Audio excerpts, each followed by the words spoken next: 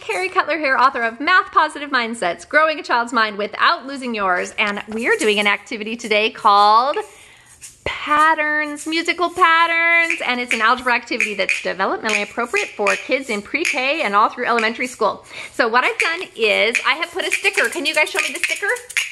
A sticker on each of these instruments. A purple sticker and a yellow sticker and a green sticker, and then we use the very same stickers to make a pattern.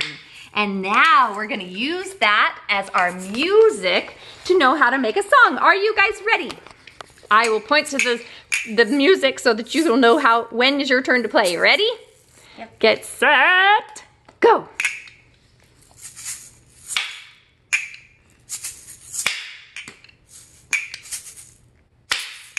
Yay! It sounded kind of musical. Great. And the boys have been busy. The boys have been busy and they made lots of other patterns to try also. This is such a fun activity. All you need is a few homemade instruments, a few stickers that are different colors to color code those instruments and to make the patterns. I put it on fancy lined paper that looks like sheet music paper, but you don't have to do that. Hey, have a fun time building math positive mindsets with your kids. Can you guys do one last shake? Yay!